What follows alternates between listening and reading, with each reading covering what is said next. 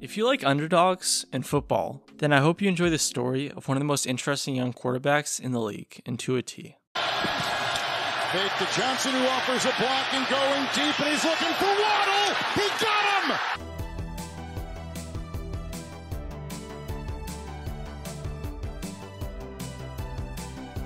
Tua was born in Iwa Beach, Hawaii, as the oldest of four, and as you could probably guess, grew up loving football.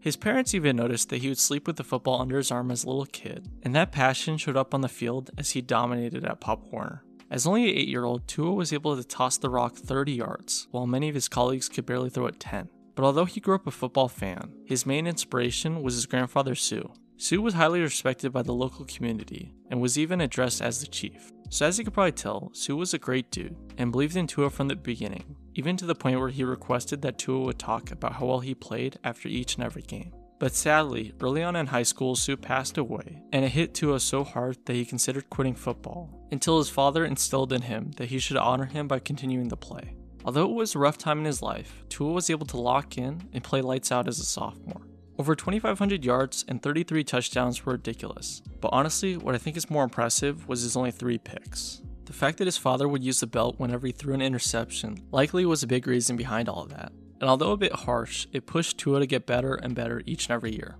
The following season, Tua may have thrown 7 picks, but his near 3,000 yards and 24 touchdowns made up for that, as he was chosen for the Elite 11 camp and eventually won the MVP. As the top prospect out of Hawaii, and one of the top quarterback recruits in the country, it only made sense that Tua was a 4-star, and eventually my man was elevated to a 5-star once Bama took notice. Schools like Arizona State, Colorado, and Hawaii were interested initially, but once Bama was in the mix, it was over.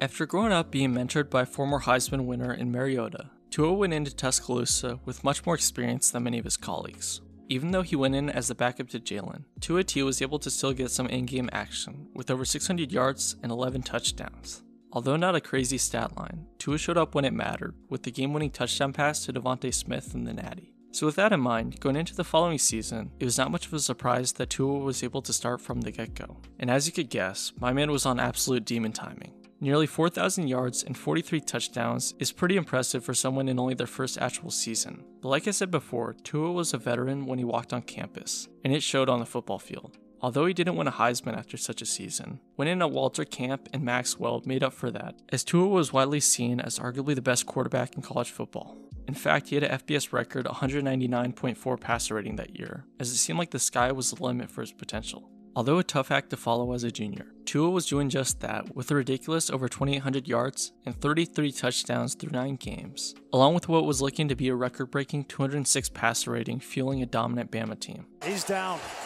and Tua's down. Well, the fun times didn't last all that long, as Tua ended his year midway through the season, and so he had to watch the rest from the sidelines. Although a sour note to end the year on, it seems like Tua figured it was a sign that he should take his talent to the next level as he declared for the NFL draft. My man probably would have been the top prospect in the whole thing if the injury didn't happen, but nonetheless, Tua was still seen as one of the top dogs out of college. So with that in mind, it was not much of a surprise that he went high off the board to Miami.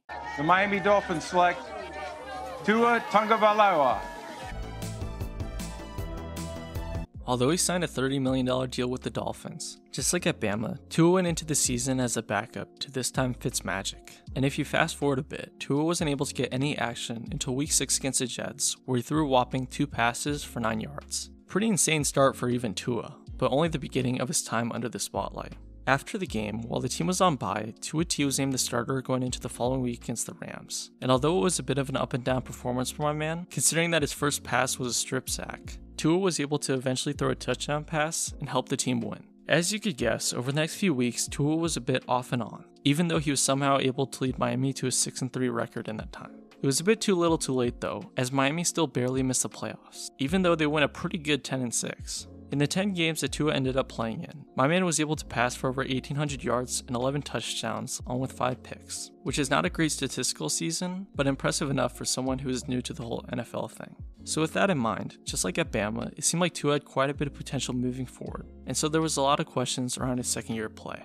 In the season opener against New England, Tua didn't do all that much, with only around 100 yards and a touchdown, but the team was still able to beat Big Mac and the Patriots to start off the year on a good note. But the hoopla didn't last all that long, as he had a rib injury the next game against Buffalo and pretty much missed the next month due to it.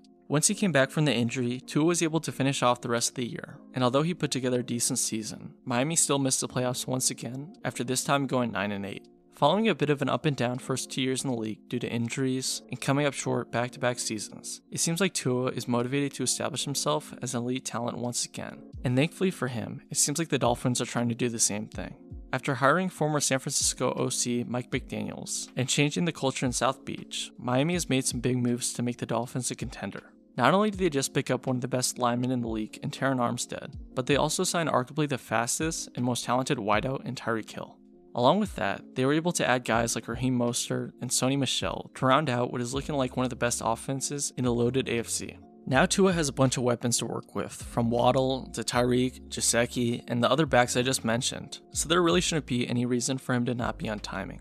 And although there are quite a bit of doubters, it's all noise if your teammates are on your side. And all things considered, it seems like Tua and Tyreek are going to wreak some havoc. Tua talked about how he's gotten stronger and more mobile throughout the offseason. And if what he's saying is true, then Tua is going to have his best year since his sophomore season in Tuscaloosa. It's looking like Tua's confidence is at an all-time high, simply by how he's talked about his passes to Tyreek. And let's just say, when Tua is confident, he's very dangerous. So from what it seems, Miami is quickly becoming one of the most interesting teams in football. Do you guys think Tua is going to bounce back this season, or is he just overrated? Let me know your thoughts. Tua T has been through a rough few years to say the least, so I think it's only right that he goes off with the cheetah on his side. Down, Tagovailoa, helmet comes flying off, Tua looking deep for Gesicki, he's got it, Mike Gesicki! Thanks for watching the video. If you guys enjoyed, make sure to subscribe, like, and comment down below stuff you want next. But anyway, see you all soon, and peace out.